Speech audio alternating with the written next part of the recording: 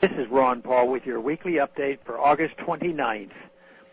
Even as a major hurricane hits the American Eastern Seaboard, the administration is determined to expand the war in Libya while threatening the regime in Syria.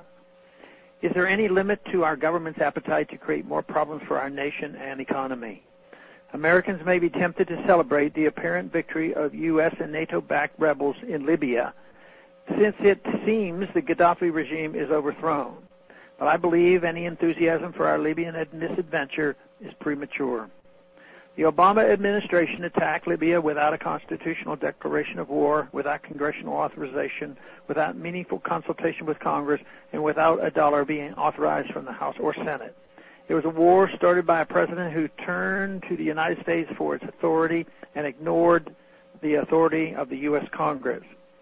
Are we better off as a nation by ignoring and debasing our Constitution? Are we better off having spent more than $1 billion attacking a country thousands of miles away that had not threatened us? Are we more financially sound having expanded the empire to include yet another protectorate and probable long-term military occupation? Are we more admired throughout the world for getting involved in yet another war? Still, many will claim that getting rid of Libyan ruler Gaddafi was worth it. They will say that the ends justify the means. As the civilian toll from NATO bombs adds up in a war started under the guise of protecting a civilian population, even the initial argument for intervention is ridiculous. We should not forget that there were no massacres taking place in Libya before the NATO attack. The attack was dubbed a prevented humanitarian intervention, but as soon as NATO planes started bombing, civilians started dying. Gaddafi may well have been a tyrant, but as such he was no worse than many others that we support and count as allies. Disturbingly, we see a pattern of relatively secular leaders in the Arab world being targeted for regime change, with the resulting power vacuum being filled by much more radical elements. Iraq, post-Saddam, is certainly far closer to Iran than before the U.S. invasion. Will Libya be any different? We already see grisly reprisals from the U.S.-backed rebels against their political opponents. These are disturbing scenes of looting, lawlessness, and on the part of the rebels.